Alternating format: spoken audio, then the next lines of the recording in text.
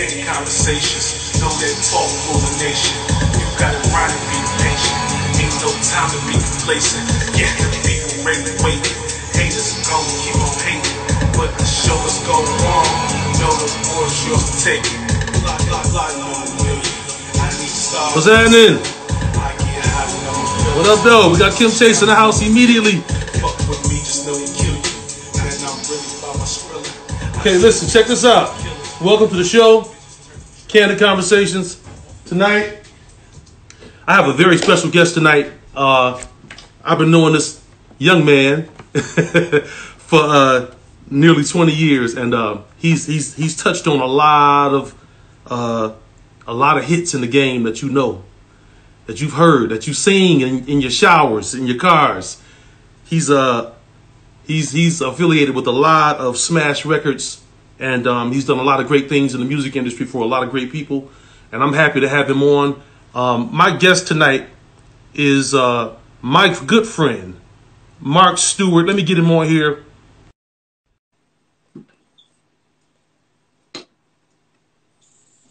Mark, what's up? What's up, Ali? What's going on, man? What's going on, big dog? You got it, man. I appreciate you coming on the show, man. Nah, man, I'm happy you asked me to be on, and I'm a little camera shy. I don't usually do a lot of talking, but for you, I did. I appreciate it. Hey, I'm camera shy too. My wife is forcing me to. No, I ain't gonna say that. You need to get out anyway, there. I feel you, though. I feel you. This is new to me, man, but I'm kind of liking it. But I really appreciate you getting on the show and doing this for me, man. But you know what, man? I'm excited to be here. Oh yeah. I'm glad to have you here, man. And we go way back. And I know when I originally called you and asked you, there was no hesitation. So I was like, I got to get my brother on the show, man. Well, you from Michigan, man. You from Detroit. I'm from Illinois. So us Midwesterners, we got to stick together. Got to stick together. We got to, man. Yeah, for sure. So I want to jump right into this, man. First of all, you just said you were from Illinois, but just so my viewing audience understands and knows exactly where you're from. You're from Chicago. So we're from the suburbs of Chicago. It's funny now because growing up we used to say we from Chicago. But now it's like everybody want to know what street, what block you from. I grew up in the suburbs. I grew up in a town called Calumet City, Illinois. It's about 20 minutes outside the city. Okay, so let me ask you this: what was it like? Because I know a couple of people before you and I met. I was back and forth to Chicago doing a lot of work, and I know a couple of people from Chi-Town. But what was it like when you growing up in Chicago, man? What was your life like coming up? Well, the interesting thing about Chicago for us, for my particular family, is that we were heavy in the jingle industry. That's what sort of permitted us to be in the studio. And when I say us, I mean both my brothers are record producers. My brother, Layton Stewart, who got us our start in the industry, put me on at the tender age of 19. And my younger brother, Tricky Stewart, who started when he was 15. So we all started. And then our parents, my mom was a jingle singer and a background singer, along with her sister, Kitty Haywood, who's the mother of Jason Weaver, who's my cousin. And then Kook, my cousin Kook, who's a established vocal producer, who vocal produces for Rihanna and everybody else. His mom, my aunt Vivian, may she rest in peace, they used to sing together along with my cousin Cynthia, Kook's sister. So we used to tag along to sessions with them growing up. And whether they were singing jingles or singing records, backgrounds for Aretha Franklin, or even in their own deals. My mom and them had a deal with Mercury Records back in the mid-'70s, and then a deal with Capitol in the early '80s. So we was always kind of in and around the studio. It was sort of something. Music was always around. Instruments were always around, and my brothers were blessed with all of this talent, and I got none of it. So I had to learn how to do business. I didn't know how to play anything. Right. But you got the smarts though. So that's just as good. Say, man. I think you froze up a little bit. Let's see. Hold on. There you go. I got you back. You froze up for a minute. There you go. I got you back. Okay. You there? Yeah, so I'm sorry, man. Yeah, okay. But you got the smarts. So you got the brains, man. So the brains. Without the brains behind the talent, there's you can't go that far. Well, my grandmother made me like learn the business so I could look out for my family. So that ended up being my role. to everybody is to kind of do business and learn the business. So there you go. I got you back. You was freezing for a minute. There you go. Okay. Okay. Yeah. Can you hear me good? Yeah, it's coming. It seems like it's a little bit of a delay. Yeah. It's a little freeze. I got you now. Okay, we're good. Let me go ahead before it freezes. Okay, I think we're good. Okay, cool. Now let me ask you this. So you do management, and because when I first met you, I met you as management. You know, that's what I knew you as many moons ago. But let me ask you this: how did that come about? Like exactly how? Well, let me just put it like this: how did you break off into doing management? Was it just like because I know you just mentioned earlier, you said your brothers got all the talent. So was it just like a choice, like, well, they got the talent, so this is something that I'm forced to do, or was there a love for it there? Was it something that you sought out to do? No, not at the beginning. At the beginning, I was a gopher. My brother Laney hired me to go get coffee for his jingle clients and pick up food and stuff like that. You know, that's kind of how I started, which is like, there's nothing unique about that. That's how everybody starts on this side of the business. You start as a runner and things of that nature. Yeah. And then I actually thought I was going to be an engineer. I actually spent some time engineering in the early days and cutting vocals and, you know, recording. And back in those days, we had the 2-inch tapes and, you know, all that type of stuff. So it was like, but then I realized like engineering has a lot to do with frequencies and megahertz, and it started feeling like science class. So I'm like, I'm cool on that. Right. But really what I was doing was just kind of trying to help solve some problems for my brothers and learn at the same time. I would, you know, look over contracts that Laney was getting early in his career, and when I say looking them over, like not knowing what the hell I was looking at, but looking them over and being able to sort of pose questions. So I would call his lawyer and go, hey, you know, what does this mean? And what does that mean? And I had a lot of these lawyers, God, I'm going way back because it's 30 years ago, but a lot of lawyers that, for me and my wife, because my wife, who we've been together 31 years, we've been managing together all this time. So, you know, whether it was Doug Mark, who taught us a lot, or Bonnie Berry, who was our lawyer for a long time, who taught me a lot, that's sort of where I got sort of the skills of managing, particularly from the legal side. The idea of managing came from one of my guys that I consider one of my mentors, a guy by the name of Herb Trowick. He was a manager. I met him when this is like maybe 1990, 91. He had a client, his client, Brian McKnight at the time. Yeah. They flew him out to Chicago to work with my brother Laney, and they ended up working on some stuff. Nothing ended up coming out of those sessions, but I ended up establishing a relationship with Herb. And Herb, who was a manager and managed him, was like, hey, he kind of mentioned it. He's like, you know, he said your clients, whatever. I'm like, what are you talking about? And he's like, don't you manage your brothers? I was like, I didn't even know producers could, at that time, I didn't even know producers could have managers. You know? So he, like, Herb was the one who sort of put the idea in my head that you're managing them. Like, so then I was like, okay, cool. Then I mean, that should be getting a commission, and you know, that sort of one thing led to another, and then you know, we started to really roll with it. But like prior to that, I was just helping out, and they were just chipping me off money where they could, you know. Got you. Yeah. Wow, that's crazy. I never knew that, man. That's crazy. Yeah. But now let me ask you this: so have you ever branched off outside of your brothers and did any managing for? And I'm saying like in the beginning. I know you do it now, but I'm saying like in the beginning stages. Were you just dealing with your brothers only, or were you like kind of like, you know, spreading yourself around a little bit?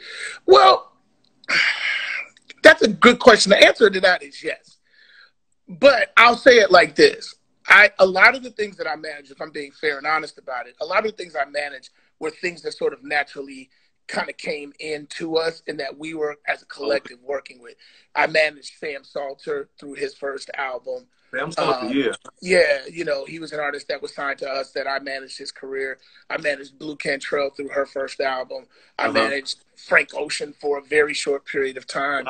Even when I was really young, I called myself managing, and I wasn't really doing shit, but you know, walking around calling myself a manager. I didn't know what it meant to break an artist, but I was even working with Robin Thicke for a very short period of time when we all met. That's because when I first moved to LA, those were the guys that I met.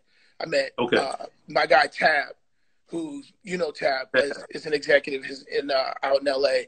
He was in a group with Sam Salter and Robin Thicke and this other kid, and they had a little biracial group that they were dope because Rob could sing, Robin Thicke could sing, and then Sam could sing, and Sam could sing.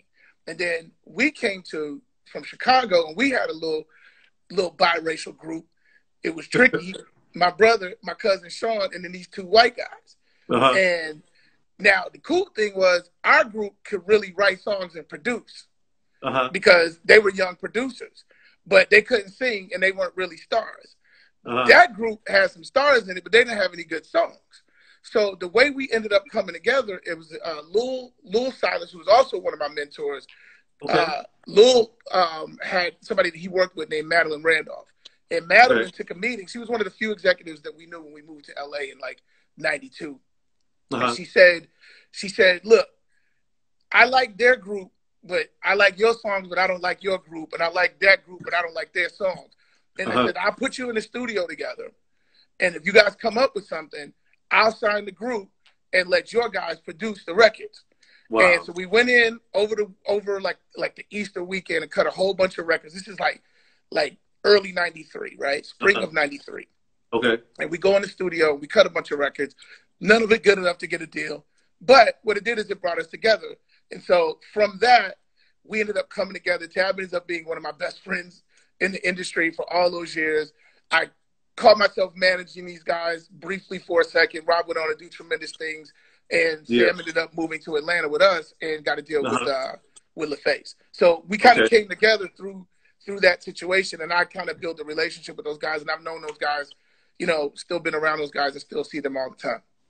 Wow. And we talked about what's that almost 30 years ago.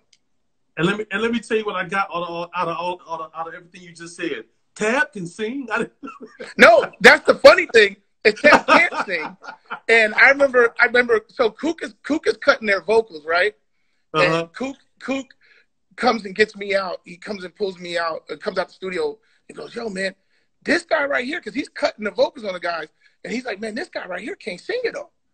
Like, and this, you got to understand, this is before Pro Tools and all that, like all the tricks and stuff. Like, you either had it or you didn't.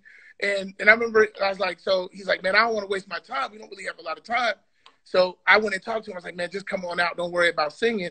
Like, we just gonna work with these other three guys right now. So after their group disbanded and our group disbanded, we started working together. I came to Tab. I was like, look, like, you need to stop with this facade of singing. And I said, me and you need to just manage Sam together. And that's what we did. We started, Tab and I started managing Sam Salter together. And then fast forward many years later, Tab was the one who discovered, at least for us, I'm not saying he discovered him in the world, but discovered Frank Ocean and signed him to a publishing deal when Tab was consulting for Windswept, and called me and said, man, this guy's going to need a manager, you know, with his songwriting. And, you know, that's my expertise, is managing songwriters and producers. And I was listening to his music on a Saturday, and I said, man, this is really good, but it sounds like an artist project. I think he's an artist.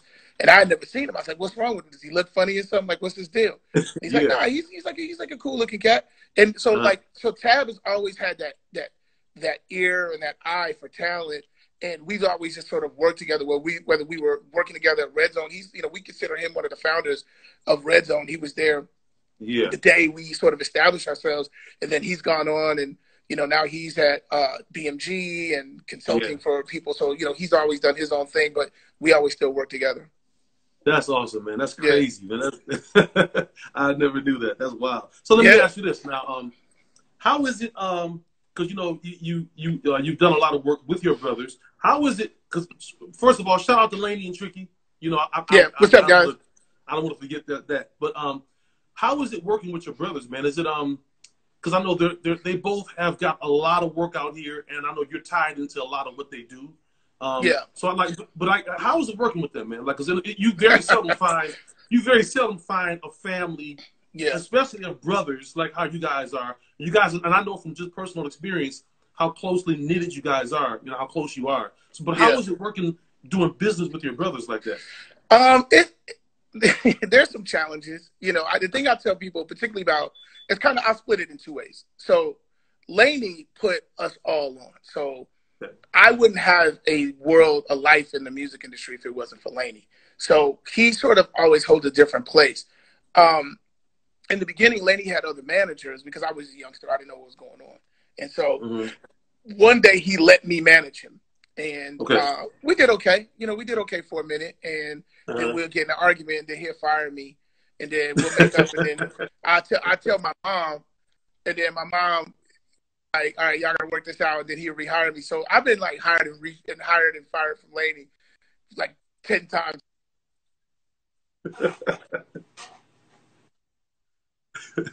So for my brothers, no matter what, for Lady all the time. So whether I have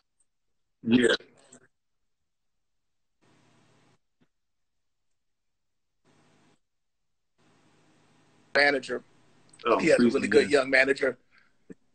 He has a really good young manager that he works with, a guy named Todd Perry.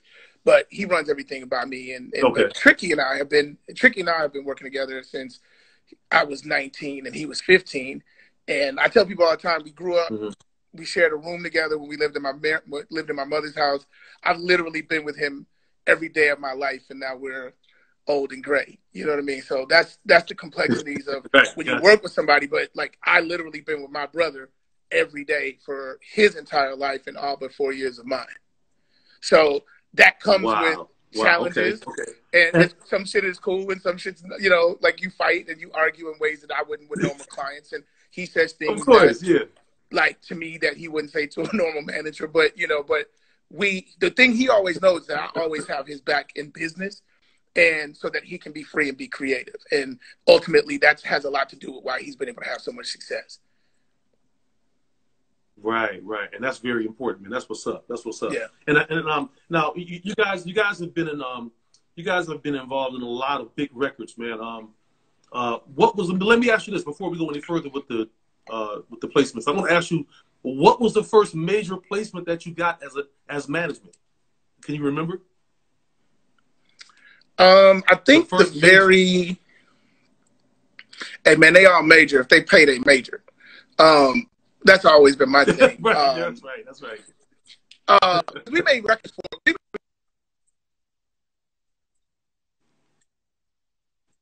Laney's first. I wasn't managing Laney, but the first sort of check that we got, it was an artist by the name, God, I'm going to date myself with this. Nobody knows this artist, but her name was Alex Brown. She was signed to MCA Records in the late 80s. And that was Laney's first placement. And I want to say Tricky and Kook's first placement was on Immature, when they were on Virgin. Before they went to MCA and became IMX. I think that was their first cut. No, or it might have been like the Baby's Kids soundtrack. It was like 91, like whenever it was. Or I think it was this kid Trey Hinton. It was all like 90, 91 was like the first like records we got cut. We're like it was real early in those days. I don't remember exactly. It's a little bit of a blur. I don't remember which one. It was like a group of records that happened around the same time. I have no idea which one was first. Got you. Now moving forward, you guys were successful at building an entertainment company called Red Zone, man. How did that come about? How did you guys? Let me start like this. How did Red Zone form, and then how did you get it? How did you brand it and get it to where it is right now? What was that process? Well, before that, let me just walk you up to the moment, because I would be doing dishonor to my cousin Sean K, who is a producer as well. In addition to a bunch of stuff, he did 3LW. He did their two hits years ago. Haters Gonna Hate and Players Gonna Play. He did that record and the whole nine. But him and Tricky were production partners in the early days in Chicago. And then when they moved to Atlanta, they moved together. And they had a company called Boss Productions. And they were together. It was them two, Tricky and Sep, as a production team. And then as their relationship started to go and branch off in about 1994, 95, is when Red Zone formed. And that was, like I said, that was really myself, Tricky, and Tab were sort of the key players in the formation of that company. Tab kind of did the A&R function, found artists, wrote songs, that whole bit, and then I did the business function, and Tricky was producing. And so we built from there, and that was sort of how Red Zone started. So I want to say around 95, which was right around the time we moved to Atlanta. So we got to Atlanta, Tricky and Seth were still together, and then ended up sort of breaking up at the beginning of our time here in Atlanta. So the building that you've been to, we got into that in '95, formed Red Zone right about that time, and then started doing a whole bunch of projects under the Red Zone umbrella. Because I got there I got there in 2000? Was it 2000? Yeah, I was going to say 99, 2000. 2000, yeah. That's when I came on the scene. So we have been there about 5 years at that point. Okay, great.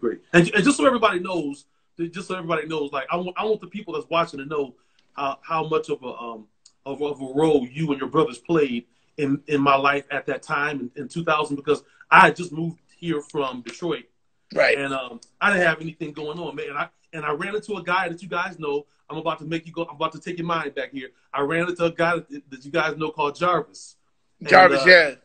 And I ran into Jarvis over at noontime, and I was over there doing a session. And Jarvis, he was like, "Man, you signed anybody?" I was like, "Nah."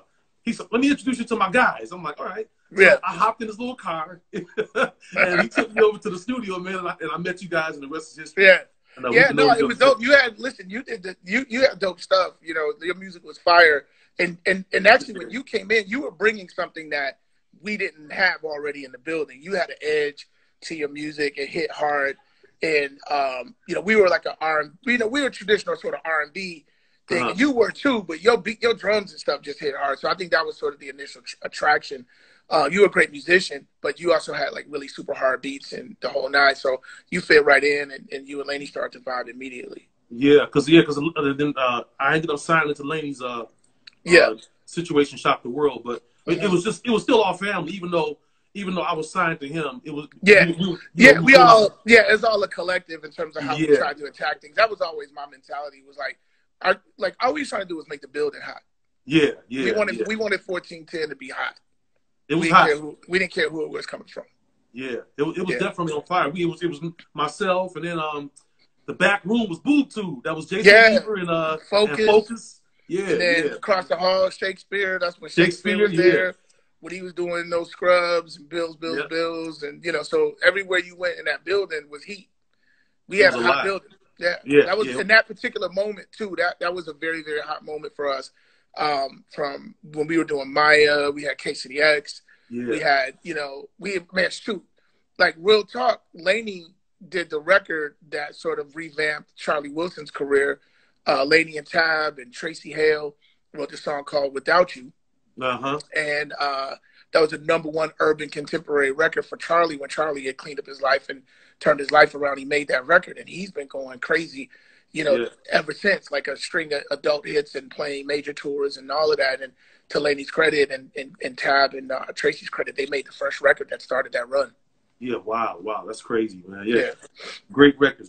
Now let me ask you this: speaking of songs, what in your opinion makes a great song? How is a great song made?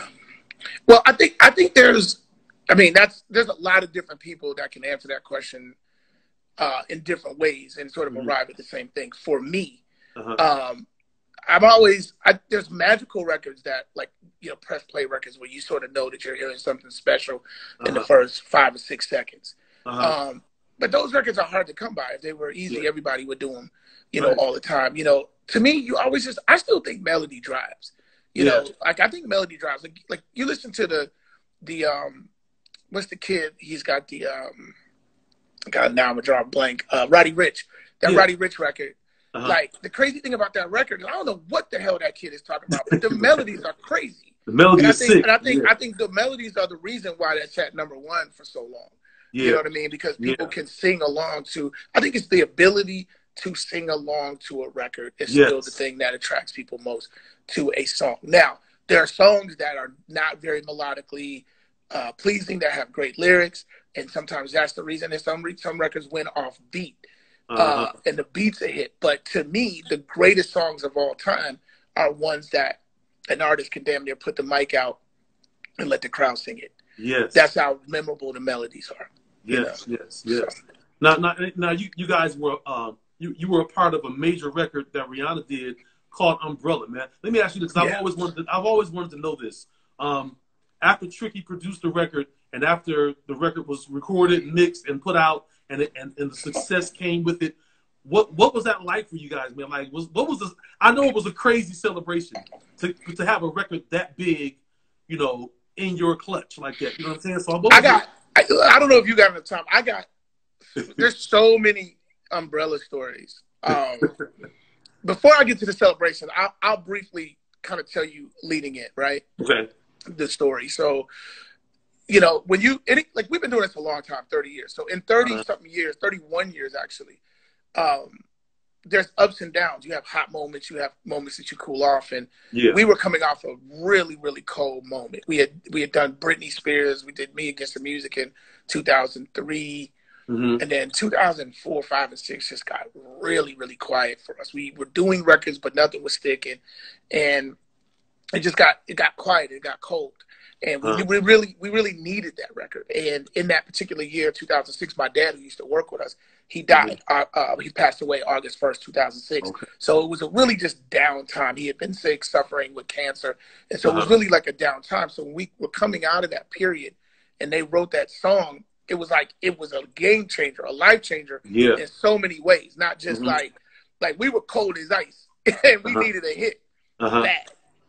And we got one. It was Kook, Dream, and Tricky came together over the Christmas break, which is usually as you know, a very quiet time at a lot of studios, like, you know, because people are going home and they're with the families and stuff. And those guys were around because they were like, look, we cold, you know, it wasn't so much like creative people don't look at it like cold hot. I'm talking some manager shit. Right. They were like, we're hungry. We need to make something happen. Right. Gotcha. So they were at the studio, they're grinding, they're making it, they're doing their best. And they land on that record. I remember getting a call at the house, like, yo, we got something. They played it for me over the phone. And I was like, yo, that's crazy. I was about to jump in the car. You know, when you hear them hot ones, you jump in the car and go to the studio. He's like, no, don't come down. We about to leave. Just come up here tomorrow around noon and you can hear it in person then. So that's exactly what I did. I jumped in the thing and I said, man, I think this is a hit. So I literally, along with everybody, Jazzy Faye was in the building at the time. I remember Jazzy was taking the record and running it around everywhere. And I was sending it to, you know, people that I knew and I sent it to Britney Spears and I sent it to, you know, like all just people like, yo, like, this is a great record. I think you should do it. I think originally when they wrote it for Britney. Okay. And I sent it sort of the last thing, and I think it was sort of a combination between Jazzy's. I think Jazzy had played it in New York for the label, and then I sent it to Karen Kwok, who was the EVP at the time, and I said, look, I got this great record. Make sure L.A. Reid hears this. He heard it. While that was happening, Chris Hicks had played the record for Mary J. Blige, who was like literally about to win a gazillion Grammys. And probably wasn't going to come out for a while. So that particular Grammys year, so they wrote that record in January of 2007. That end of that February, Tricky and I went out to LA just to do meetings and see people. We had a hot record in our pocket and we knew a bunch of people, but we were trying to make it happen. We was parlaying, right? So we went out there and the phone's blowing up. You know, Jay Brown's calling me, puts Rihanna on the phone with me. She's like, you know, I want this record. I love this song. You got to give it to me. And me and Trick were like, we didn't really know what to do. We just knew that whatever this record was, it had to turn it all around for us. Like it had to. So I remember we sat up, we was at the bar having some drinks and just trying to figure it out. And we said, we made a commitment to like, and I never really tell this story, but I'm telling the story from my perspective. Tricky and I made a commitment to whoever shows the most urgency can have the record. Like we need somebody who's going to take it and run with it right now today because we needed a hit right then. And this was like February, whenever the Grammys are, so like mid to late February. So long story short, long story longer, Rihanna cuts the record. It comes out amazing. They put it out immediately. By that spring, like late March, early April, it was like #1 in the UK. And I remember we had this big celebration. We were out in LA working, and at this point now everything's heated up. And we sat by the pool and we celebrated. We got to the pool for like breakfast.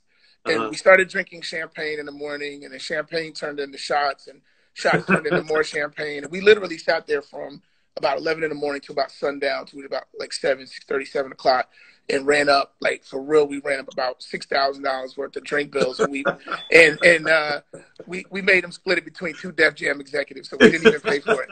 That's how you do it. That's how you do it. The late Shakir Stewart, may he rest in peace, paid for half of it, and Karen Kwok paid for the other half. Shakir, rest in peace, Shakir. Yes, yes, absolutely. Sir. Yes, yes. Now, moving on to another record that I love that you guys did, Single Ladies.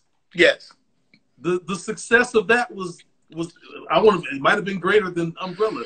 I don't know, but yeah, well, Umbrella will always hold a special place in our heart because it was sort of the one that sort of like launched us. Yeah. But while all that was going on, we made that record. We did make that record with Trick and Dream and the team. Like those guys, Trick and Dream just went on a tremendous run. Kook, they made that record and won a Grammy for that record for Song of the Year. I was in there. It was like the most. That Grammy is probably like the most nervous I've ever been. I'm sitting in the audience, and we were there the year before, and we lost with Rihanna. We won a couple, but we didn't win the ones that would have let my guys go on the stage. Right. The song category and the record category. I think they won Best Rap Song Collaboration. Jay-Z and Rihanna won that. Okay. So we're there the next year, and I was pissed. Like, people think, oh, it's cool to be nominated. That's just not real. When you get in that situation, you want to win. You want to win. Point blank, you want to win that Grammy, right? Right.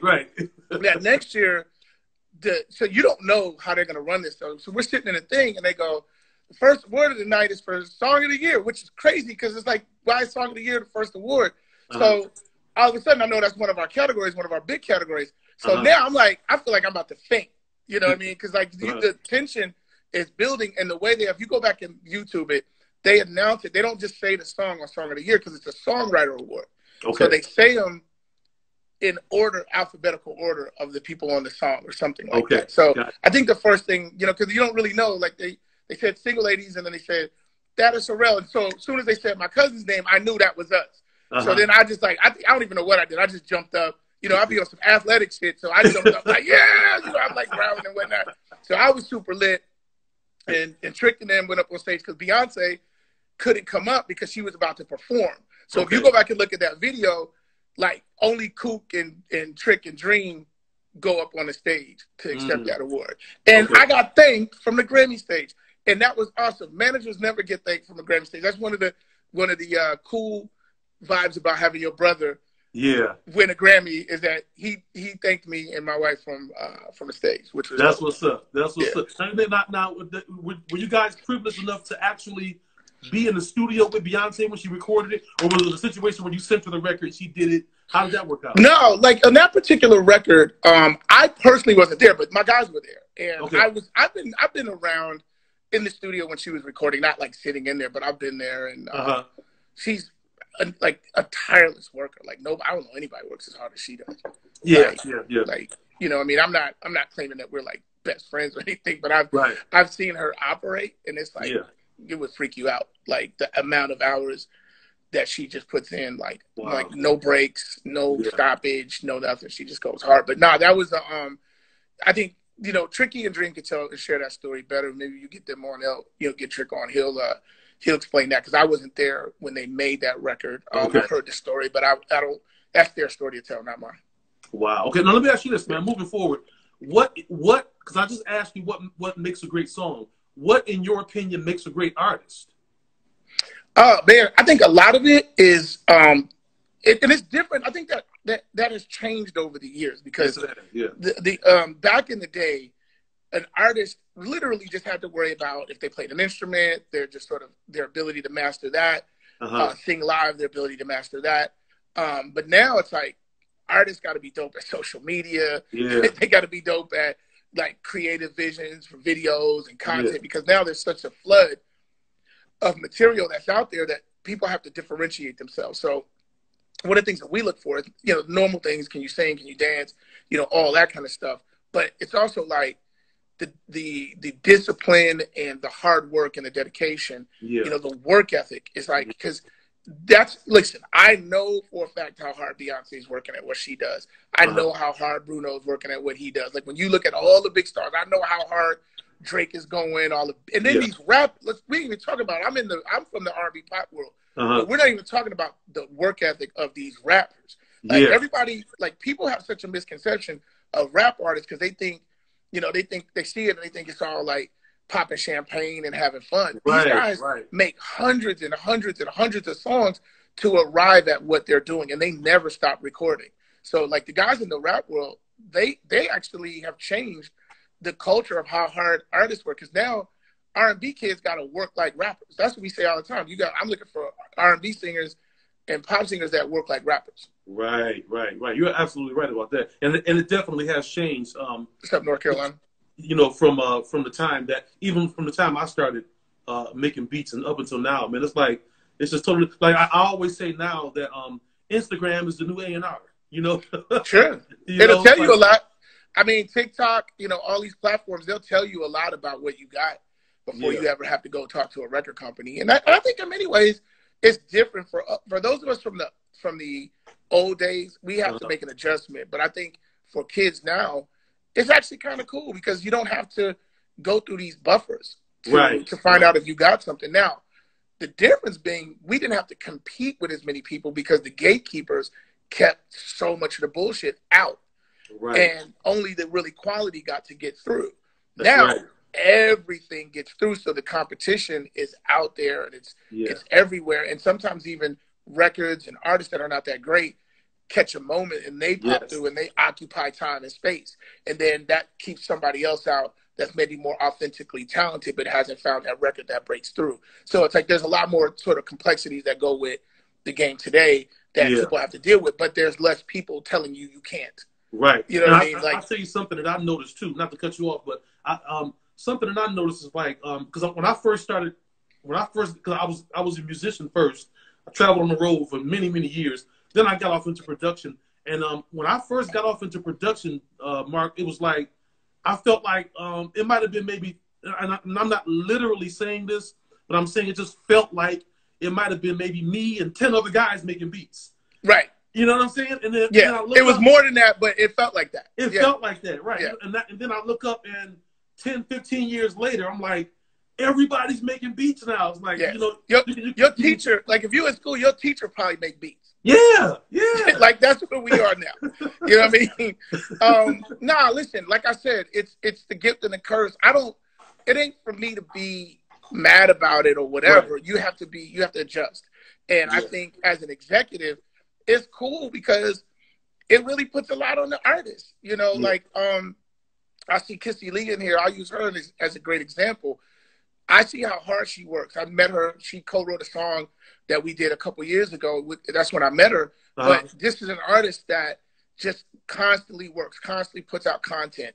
And for executives, those are the traits that you're looking for. Like you're watching, you're on the gram watching like who's doing what, who's putting work in, who's getting down, like who's not.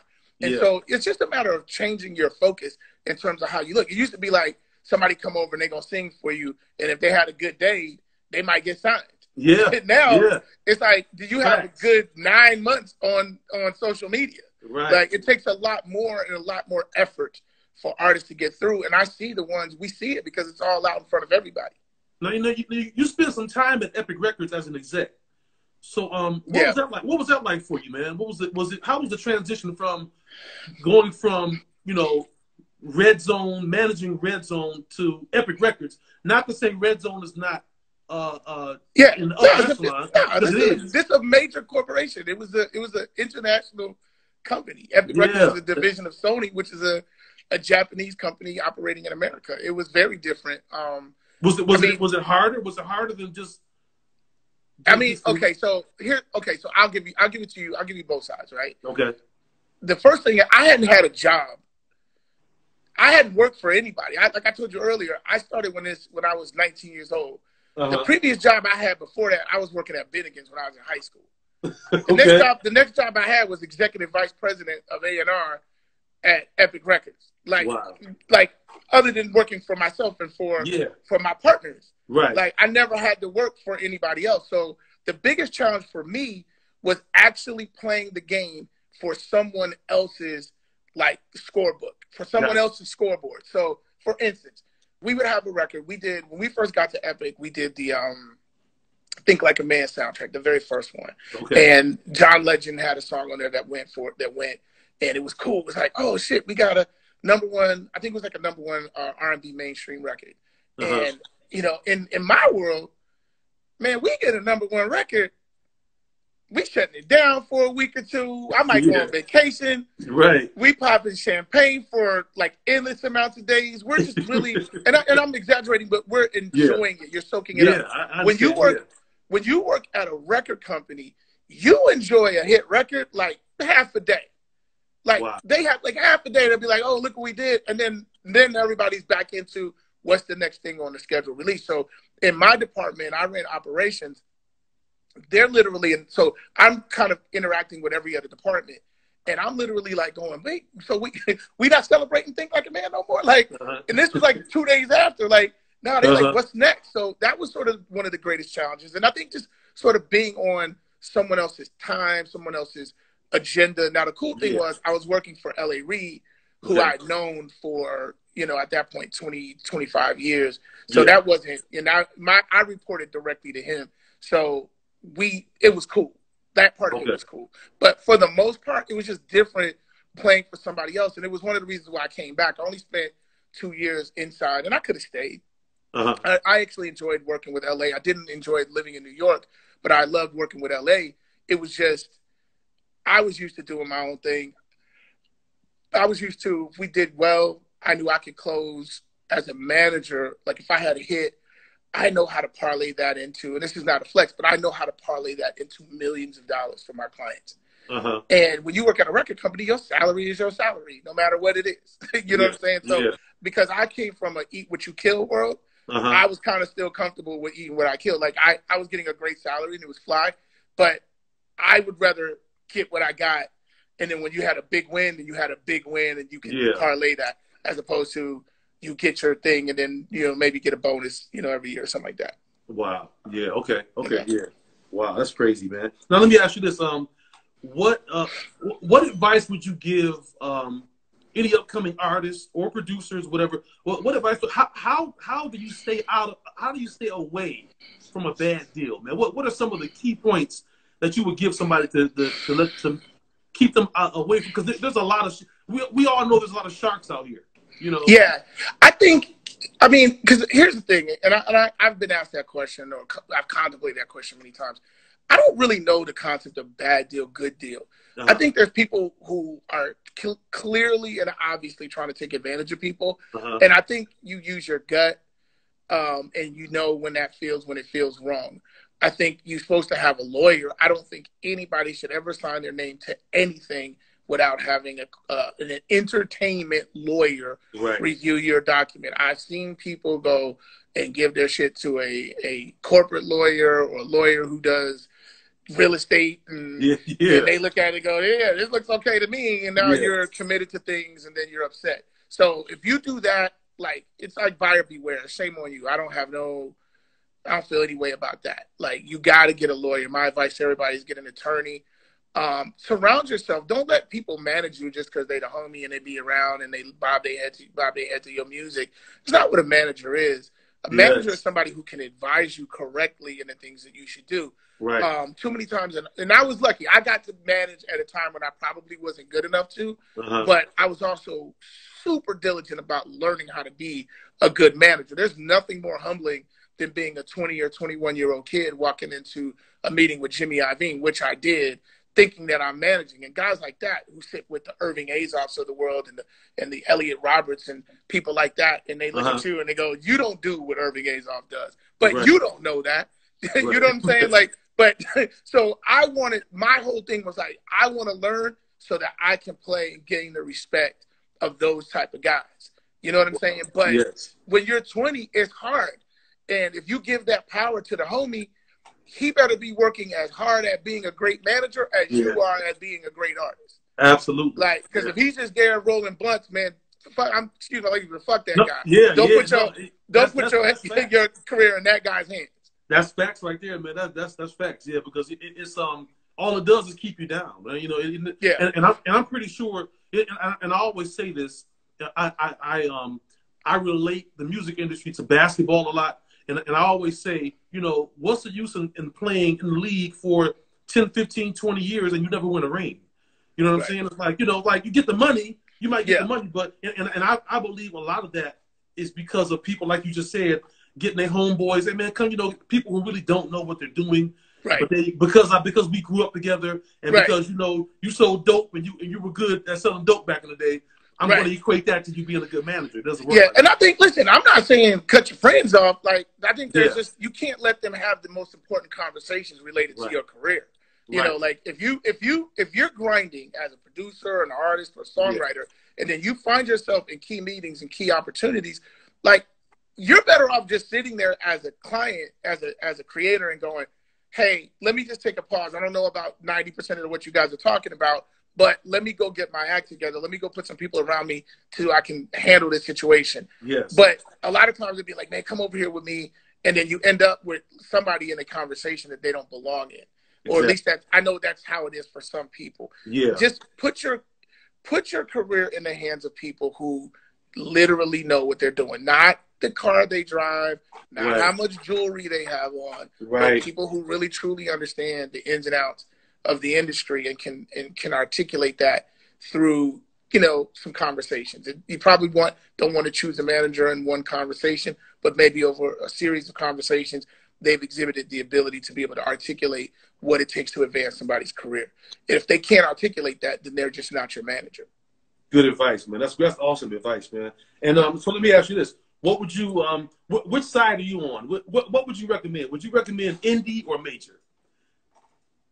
Because it's a lot of people out here. It's a lot of artists out here who they feel like indie is the, you know, it's a split decision. I hear some artists talk about how they want to get signed to a major so badly because of X, Y, and Z. But, you know, the indie route is also a route that you can take that can be beneficial to your artistry as well. So which one would you, which team you on? I'm not really on either team in terms of what I would recommend. I think each situation is different.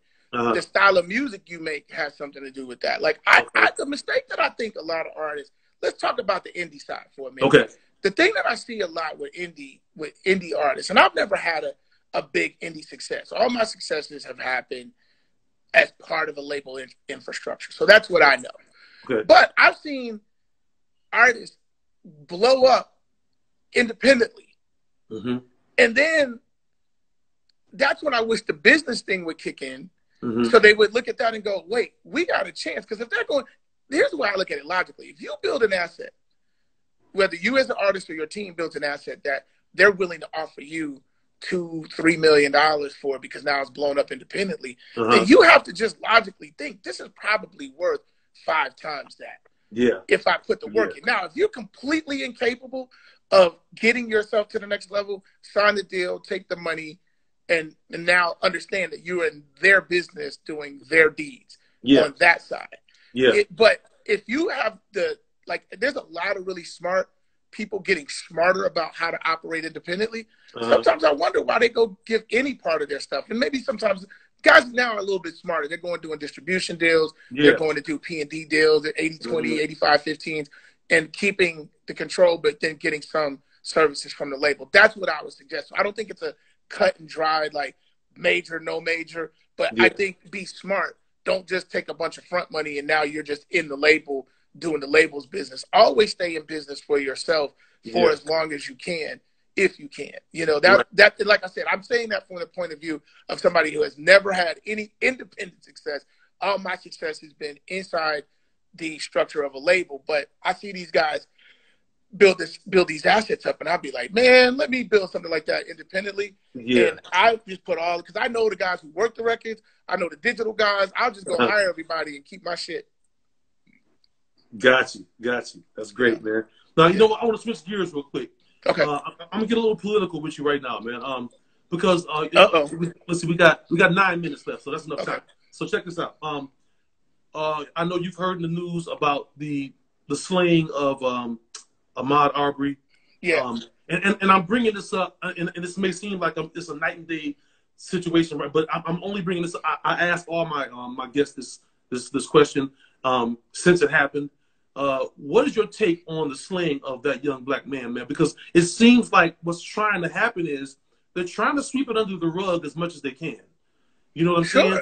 Sure. And I mean, that's what's been happening again and again and again. And thank God for social media. Thank God for people who have chosen to dedicate their social media platforms to bringing light to situations like this. Because the truth of the matter is, these things wouldn't be in front of you or I if it wasn't for people who, like, literally, they've become investigative. Like, we don't call them that. Right. But these guys, some of these guys have become investigative reporters, the type that would work for a network back in the day. And as a result, they're bringing light to it.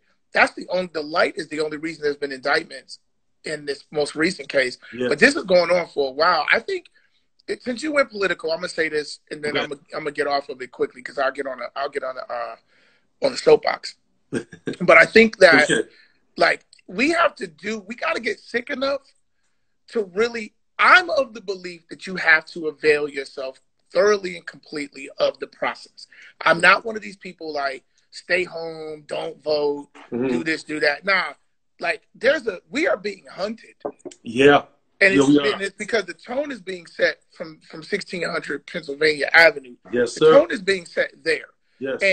And people have gotten to this place where they almost are convincing themselves that they're cool to live with 4 more years of that because they think they're making a point about what their vote towards the Democrats are, the Democratic Party, right? Right. So my feeling is this. We live in a 2-party system. That's not going to change between now and November 3rd. So you got to pick a side and understand that staying home or voting for Trump is virtually the same thing. Because you know what Republicans are not about to do?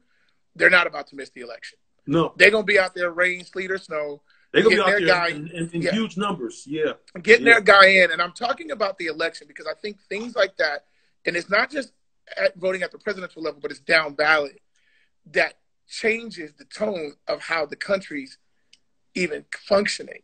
Yes. You look at some of the dysfunction that's happening in the country, even with law enforcement, vigilantism. Like, these guys weren't police officers or not active police officers. These are guys that are just jumped in their car like it was like the 50s or the 40s and just ran them down and killed them. And like, this is right here in Georgia, right? So we all here, and we can't just sit back and chill. We got to feel some type of way. And I think you have to, my thing has always been, you have to hit these things on multiple levels. We have to march. We have to be socially active. We got to do that. But we also have to legislate. We also have to hit at every level. And we have to spend money. I'm saying, reaching out to all my people who have money. We can't talk about a black agenda that we don't want to put our money behind. Government is moved by money. We want a black agenda. Let's put a political action committee or lobbyists or whatever out there in Washington, D.C., and let's go lobby some of these people to do the things that we want. But just marching ain't going to do it. Like, we got to I heard Pete, Diddy, and everybody, let's put some money together. Those who have it, let's put some money together and let's get an agenda pushed through and make these senators and these congressmen listen to what we're saying because we're putting some money over their head. And really, I'm glad you said that because you really answered my following question, which was, what can we as Black America do to make a change with this racial tone? Because it's really, I mean, it's always been out of control, but it just seems like here lately, like you just said, it's like they're trying to take us back to the 50s and 60s. Yeah. You know, with this nonsense, man. And I feel like, you know, I'm not saying this in a literal sense, but it just seems like in a minute you're going to be riding down the street and see us hanging from trees again. You know it feels like it's so much boldness out here. Like, you know, you still from time to time see the Confederate flag and all that old stuff. And my approach is, and I see people talking about both parties take us for granted and, you know, all of that. I get that. But what I'm about, I believe in associating economic power with political power. I think if you want a voice, you got to start to put your money and your politics together. Yes. Like, all of this, like, we just going to go and put our fists in the air and hope for the best.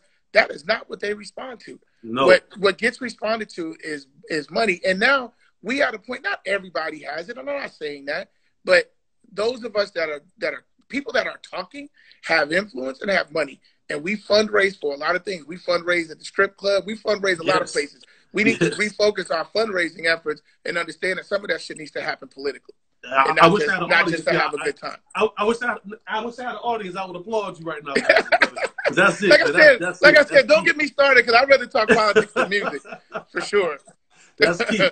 Now, Yeah. we got 3 minutes left. So really quick, Yeah. I got 2 more questions for you. The first one is, give me your top 5. Going back to what you do for a living, music. Give me your top 5 artists, man. It could be dead or alive. Oh, artists? Okay, I thought you were going to say rappers because then that'd get me in trouble. Artists? This is easy because I don't think there's a wrong answer. It's Stevie, it's Michael, it's Prince. Man, I'm gonna have to put Beyonce in that. Yes. Too. Yes. Man, I don't know who would be the fifth. Maybe Aretha, maybe Whitney. Whitney was amazing, but yeah, like I still be listening to Stevie and Prince and just marveling at what they do. I was on YouTube last night watching just live performances of Stevie. I've never seen Stevie live, believe it or not. And I was watching him live, and he's an amazing writer and musician. Like I'm glad you said artists and not rappers, because people get emotional when you start talking about top 5 rappers. They'll fight over that shit. Now, last question, man. What's next for you? What do you have on your plate? What's on your agenda that you want to share with the people? There's always something going on, but one of my passion projects right now, I want to shout out 2 things. My brother has a passion project that he's working on called The Architects, which we're in this moment where everybody's sort of honoring each other, and we're honoring through verses and stuff like that. Tricky's been doing the Architects playlist for 2 years now. Okay. Where he's just paying homage to the people and the artists and the producers who put into his career. That's his thing. That's about to turn in. He just signed a big podcast deal for that. So congratulations to him. Yeah, and I'm a big sports fan. I'm doing a sports and entertainment podcast called Stat Lines Matter. We get on it. We talk sports and that whole thing. And I'm going to be announcing some big things about that. So those are the 2 things. Many other things. I got an artist named MKXYZ coming out. She's amazing. Wix Patton coming out is amazing. Saucedo's coming out is amazing. Annie Tracy's coming out. She's amazing. A girl out of Dallas, Duncanville, Texas, named Nevaeh. So those are the artists that we're working with at the moment that we all love. And, I've been calling you, man, send me some tracks. Stop playing. Stop playing. Stop holding back. I got you. They're on the way. I promise.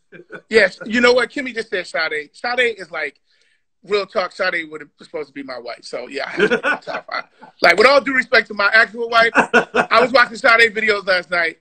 Sade. I was in love. Until I met my wife, I thought me and Sade was getting married. Ain't nothing wrong with that. Listen, man, I really appreciate you coming on the show, man. And, I got much love for you, Laney, Tricky, man, the whole crew. Y'all gave me an opportunity when nobody else would, and I appreciate it, man, from now until Jesus comes. I'll never forget you guys, man. Listen, man, I appreciate you, and thank you for having me on, sharing your platform with me. Like I said, I don't talk much, but for you, I would. I appreciate you, and man. Antonio, I definitely think verses should go back to songwriters and producers for sure. Yeah, absolutely. So I need to get you back on here. And listen, tell Tricky I said I need him on here, man. I'll get him on, man. Tricky loves to talk. He's the exact opposite of me. He loves talking about his own shit. All right, Mark, man. Thanks. Man. All right, my brother. Okay. All right. Bye-bye.